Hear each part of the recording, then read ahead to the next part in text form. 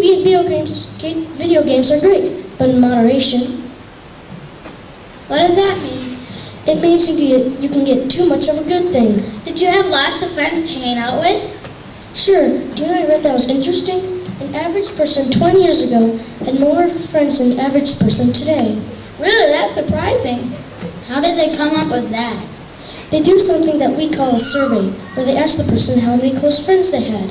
It turns out people have been spending too much time on their cell phones, email, and text messages that they're losing quality time developing real friendships. Tell us more, Grandpa. What was it like when you were in 3rd grade?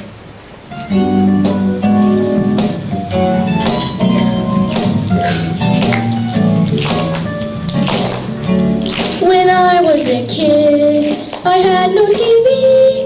I listened to the radio.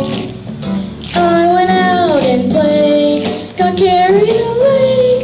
I didn't have your video games. I read books for fun when the day was done. I went out and played after school. Once upon a time, I had fun all the time, and it didn't cost a single dime. I didn't have the internet, and when the weather was too wet, we stayed inside and played some games. Without cable TV, with CBS and NBC, we thought things to do anyway. Now modern day kids have the best of both worlds. We have some tough choices to make.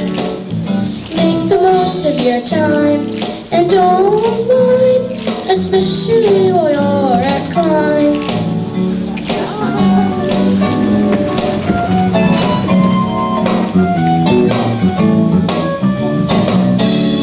When he was a kid, he had no TV. He listened to the radio. He went out and played, got carried away.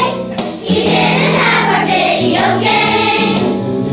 He read books for fun when the day was done. He went out and played after school. Once upon a time, he had fun all the time, and it didn't cost a single dime. He didn't have the internet, and when the weather was wet, he stayed inside and played some games. Without cable TV, with CBS and NBC, he found things to do anyway. Now modern day kids have the best of both worlds. You have some tough choices to make.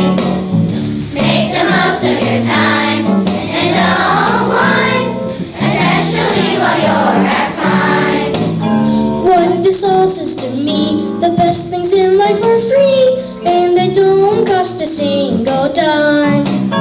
What this all says to me, the best things in life are free, and they don't cost a single dime.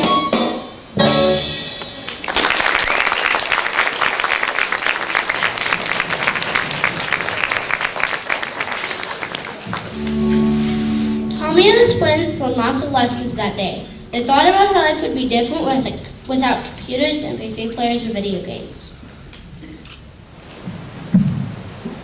Maybe, just maybe, Grandpa is right. Maybe the best things in life are free.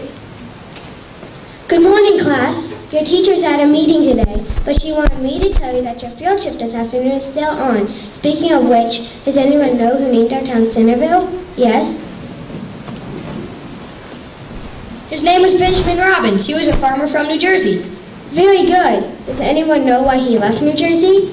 Yes?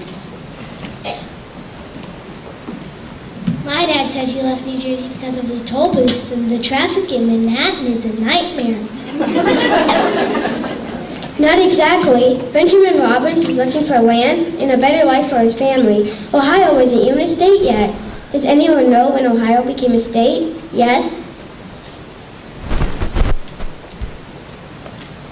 In 1803, the same year the Louisiana Purchase. That was a big year for Thomas Jefferson, our 3rd president. Wow, maybe you should be teaching a class. Well, what do we know about Benjamin Robbins? Well, that brings us to today's lesson. Let me tell you a story.